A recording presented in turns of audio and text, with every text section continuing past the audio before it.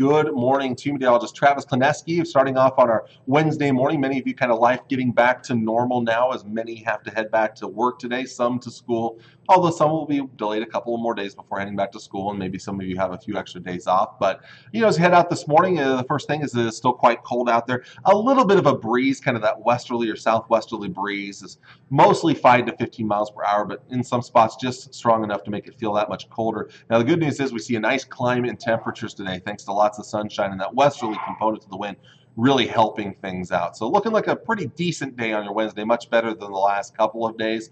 And tonight, then, we see temperatures stay a little more elevated, not quite as cold.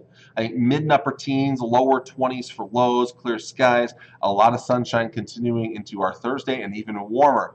Almost all of us should break out of the 30s into the 40s for tomorrow, maybe even a few low 50s out west. So looking pretty good with that continued westerly component to the wind. So here's my forecast for today, starting up north.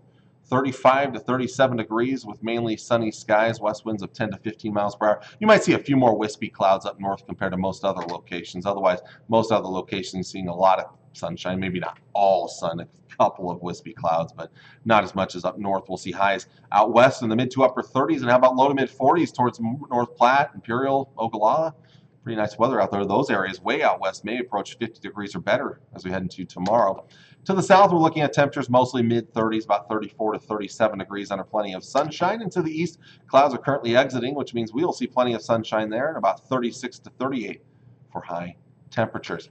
How about the week ahead? Well, today is about as cool as it'll be. We have warmer temperatures coming over the next couple of days with lots of sunshine. 19 for a low tonight, 41 tomorrow, so that's above average. Average high today is 35, so we're above that every day after today. How about 45 on Friday? Then upper 40s. I think 50 is possible on Saturday. I'm probably lowballing it for these next couple of days. I certainly think we could exceed these high temperatures in the next several days to come.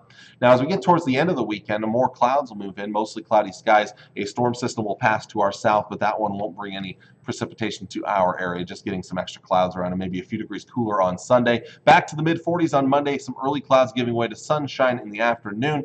A little breezier, 10 to 20 mile per hour winds on your Monday.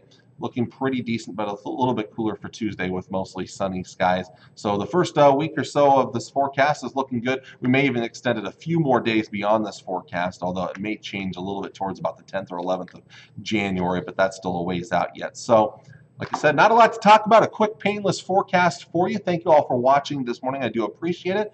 And I will be back with you folks again bright and early on your Thursday morning, my last day of the week. I'll be gone on Friday morning, so Kid will be filling in for me then. But I do appreciate you all watching. We'll see you all again early tomorrow morning. Take care. God bless. Have a good one. Bye.